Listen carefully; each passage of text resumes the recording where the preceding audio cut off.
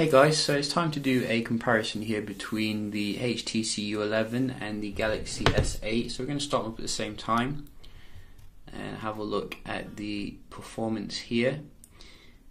This is a Exynos Galaxy S8 versus a Snapdragon HTC U11 with 4 gigs of RAM.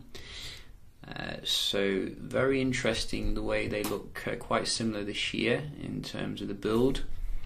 But with the S8 you do get curved display obviously, which looks very futuristic. The HTC does feel good in the hand though, you know, it's not bad at all in terms of the ergonomics. I do notice the display on the S8 is a lot brighter here. I think we have them on the Max, as you can see. So it would be nice if HTC did switch to AMOLED in future, but nevertheless, let's have a look at the performance, because this is where HTC usually has the advantage over Samsung. So we have closed everything down, as you can see, and let's go. And we're just going to run through these nice and fast so you can see the performance here. So far it looks like every single one of them has opened up faster on the HTC, which is what I would expect. You know, I think while TouchWiz looks nice, it doesn't seem to be quite as snappy as what you're getting with your Sense UI here. What else do we have? Camera, let's try that. Yeah, so you can definitely see here the U11 leaves the S8 standing when it comes to the basic apps. Does it do the same with the games? Oh no, so you can see the S8 actually loads the game a little bit faster here. Let's try GTA. Going into it a little bit snappier on the left.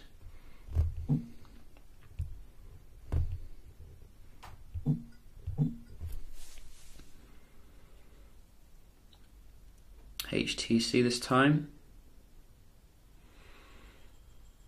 Oh no, so quite identical for that one, not a huge difference.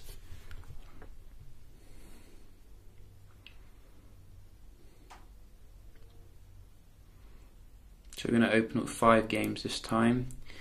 I think that went to the HTC then. Angry Grand Run. That sounds pretty awesome. No sale. Tap to play. Wow, that looks pretty awesome. And Asphalt. So a little bit closer, I think, this time for the games, but you could see in terms of the basic apps, it was quite similar. So I'll probably do another video checking out the gaming between the two. Let's just have a look at the Wi-Fi performance here between the two of them, head to head.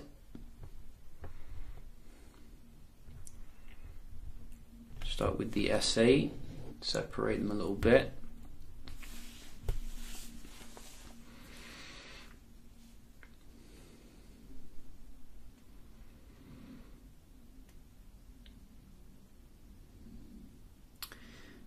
So other things to consider here is that you get some sort of U-Sonic headphone optimization with the HTC U11.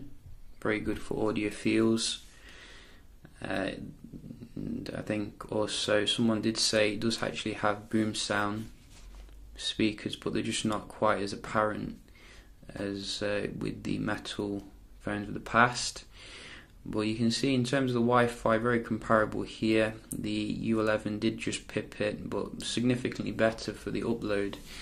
So props to HTC here for winning, and the ping. a little bit of web browsing as well. So let's just go to Google. Starting off, I have cleared the cache on them, so I'm not sure why it was loading that page, but just go to BBC here. Go. Whoops, click the wrong thing then. Let's just click on this one. So I think that was the HTC then. And again, Verge, old Verge. Go.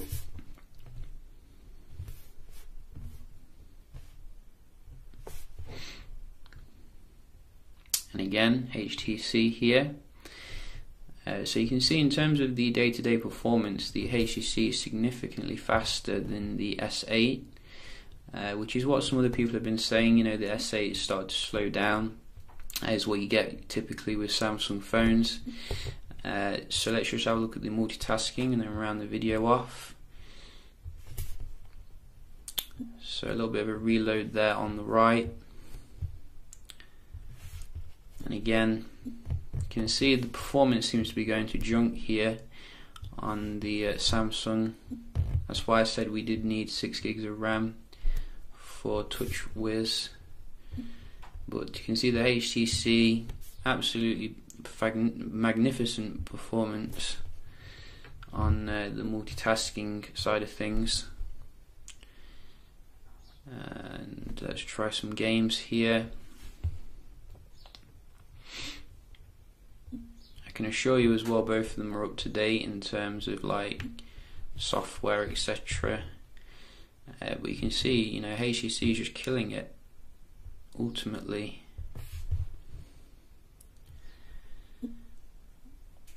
And let's try the other games. Asphalt.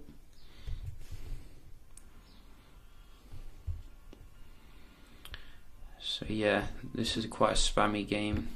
I don't know what happened then. And Angry Gran. Let's see, Angry Gran. Oh, so I think the HTC reloaded that one and Samsung kept it in memory. So very inconsistent here with the Samsung. Sometimes it keeps it in memory and sometimes it doesn't. You can see with 5 games this seems to really you know, make them reload eventually, so I might start using this in future. You can see they're both reloading now, both of the games now, so one more. But overall I think HTC has done a solid victory here. Just seems to be that much snappier and better in terms of performance, you know, so props where props is due. I was a hater at first, but now, you know, I am a little bit more on HTC's side.